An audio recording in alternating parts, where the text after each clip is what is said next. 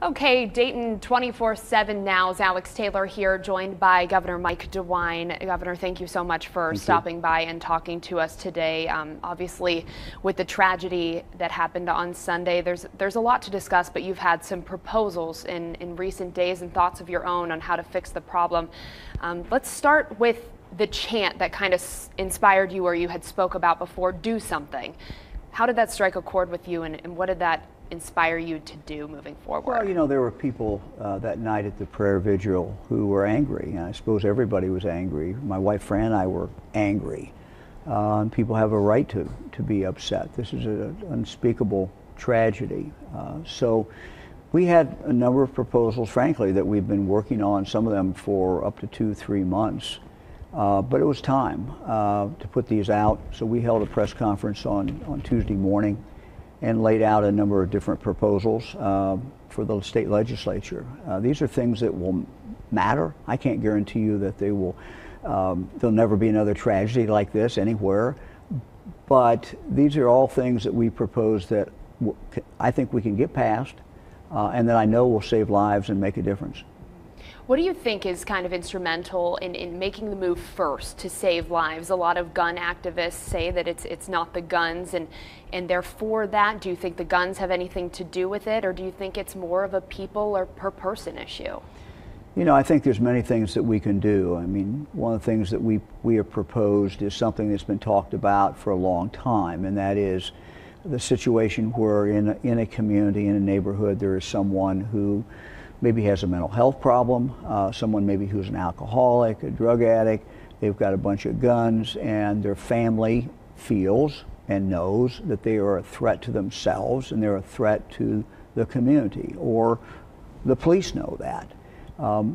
Our proposal is that we have set up a mechanism by which the police and or the family can go to court, and there can be a hearing and a judge make a decision based on, you know, all the evidence that the judge hears, whether or not that person is a danger to themselves and a danger to the community. There's been proposals in the past, they've been labeled red flag legislation, which haven't gone anywhere in Ohio. And I think the reason they've not gone anywhere is because they really did not respect the Second Amendment. What we did, beginning, I think about 3 months ago now, is start talking to proponents of the Second Amendment who had been against the previous bill and said, look, we all agree there's a problem. What do we do to fix the problem? And they came forward and they gave us ideas. I worked with our chief lawyer on this, Andy Wilson, who used to be a county prosecuting attorney in Springfield. And we all came together. John Husted did some real work on this, Lieutenant Governor, and came up with a plan. And the plan is that basically it can be activated by the police, it can be activated by the family. You actually have to go into court. The person has to be notified. They have to be given the right to come in and make their case as well. So we protect the Second Amendment, we protect people's constitutional rights, but once we pass this, we're also going to be saving lives, because we're going to be separating these individuals from guns. But second, we're going to be getting them help. We provide in this bill that the judge has the ability to compel this person to get some help, which, boy, I tell you, as a former county prosecutor, I've seen this happen so many times, and so many families have faced real tragedy because a person had a problem and they could not get help. Let me just add one more thing. Everybody who has a mental health problem, it's not a shooter. 93% of the people who have a severe mental health problem are not violent in any way. They are not dangerous. And so we have to keep saying that, because the stigma that's attached to mental health, we want people to be able to get help. We should treat it like we treat any other illness. And, you know, I think that's the way we should look at it. So we don't want to stigmatize by this law or this discussion that we're having today, you know, people who have a mental health problem. Right. And as a former attorney, you're familiar with, in certain cases, there's emergency orders that can be filed. Would this be something, the immediate takeaway of their weapons, for if the family says or law enforcement says we want to take away their weapons or we want to protect this person from themselves? Would it be an immediate emergency order, or would there be a waiting period? There would have to be a hearing. And what we provide in here is that the judge we would hope he or she would hold the hearing right away. But they would have to hold it within the first hearing within 3 days. There would be a determination about whether to take the guns then. Then there would have to be a second hearing within a 12-day period of time. So again, due process built into it, but we hope that the judges would, you know, particularly with a great emergency, move very quickly. And no fear for that 3-day period being something that could spark even more anger, because in that time, if the family truly is fearful, right. and I think families know best at first, you have those people at home in a lot of cases, and other times families don't know. You can never ever, you know, blame the family for those type of instances. That's right. But would there be that fear of that 3-day waiting period? Look, anything can happen, right. But usually we're in a situation where they know this guy is a ticking time bomb. Mm-hmm. They don't know when he's going to go off. It usually takes something that triggers that for him to just go off and then do something. And this is for the protection of that person, right. but it's also for protection of the public. It's both, and both are very important. So another thing that you mentioned was giving citizens more access to those state psychiatric hospitals, mentioning that those people might not have room because they're full already. What's your proposal regarding the hospitals? Well, I've heard time and time again from people in the mental health community that they say, look, we don't have space in hospitals. I get somebody and they need to go to the hospital right away. There's no place for them to go. And so that is dangerous too. That is not good. It's not good for the community. It's not good for that individual. What we have found is that the state psychiatric hospitals are filled up basically by misdemeanors, people who've been charged with a misdemeanor, people who are not dangerous in any way, but they're sent to the mental health hospital really to teach them about the criminal justice system so that they can communicate with their lawyer. We believe that this can be done in the community, in an outpatient basis. We don't have to really clog up our psychiatric hospitals that really are so full today that we can't get people who really, really need the help in there. So this is, again, something that we think that will make a big difference. How are you planning on going about pushing this moving forward? So the chant, going back to the chant, it was do something. These are proposals and they're great ideas, but what's the next step to putting these plans into action? Well, we've made these proposals to the state legislature. We're already starting to talk with members of the legislature. I'm meeting with the Senate President tomorrow. On Monday, I'm meeting with the Speaker of the Ohio House. So these are things that cannot take place, you're absolutely right, unless they would be passed by the state legislature.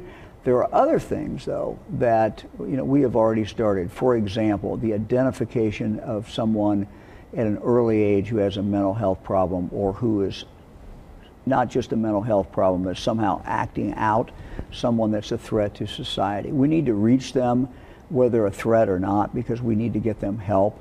So in the budget that the state legislature just passed last month and that I proposed, $675 million that's going to go out to local school districts so that they can help identify kids who have a problem and then get them the help that they need.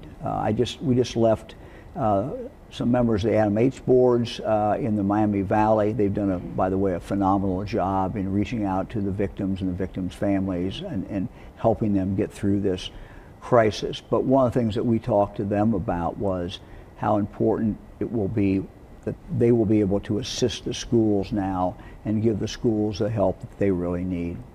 And I think in this case, the word has come out that Connor Betts, the shooter, had incidences in schools that may have led people to believe that he could be violent in the future. So that proposal is something that is instrumental because those teachers and the family are the people that are going to be around, and that's how you feel, correct? Absolutely. Look, it's directly on point. If you look at almost every one of these mass shooters, you can go back in his history, and it's almost always a he, by the way. You can go back in his history and you'll find that in grade school or high school there are a bunch of warning signs that were either ignored or really weren't dealt with.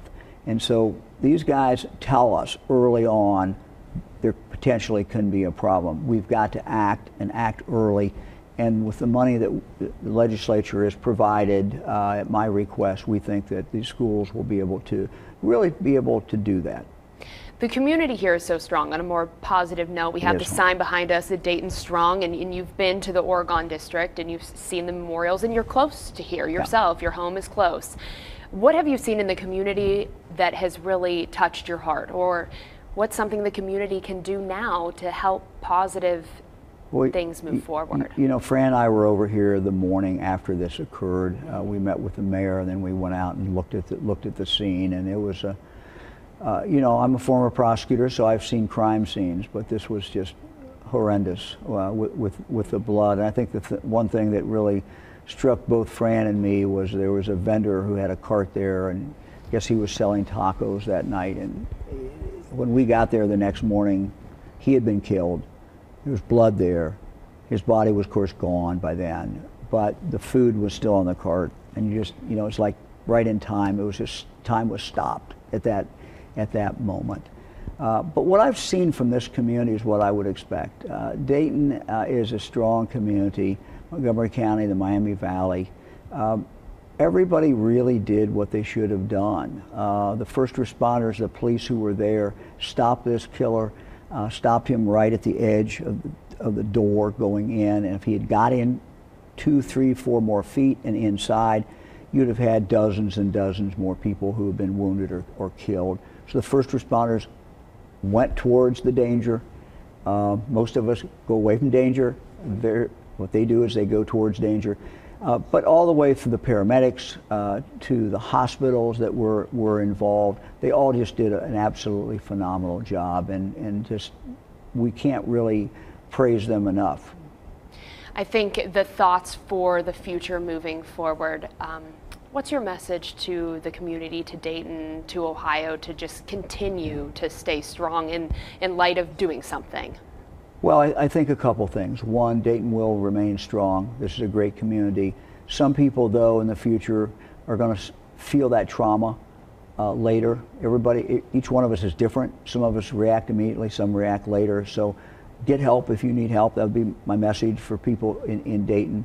Number two, for the entire state, you know, if we see somebody who has a problem, speak up. Whether that is somebody in grade school or in high school, speak up. Let's see if we can get that person some help. Let's identify them. Let's protect everybody else, and that's what's so important. Governor, thank you so much for your time, and thank you for coming here today. Signing off for now, Dayton 24/7 Now's Alex Taylor.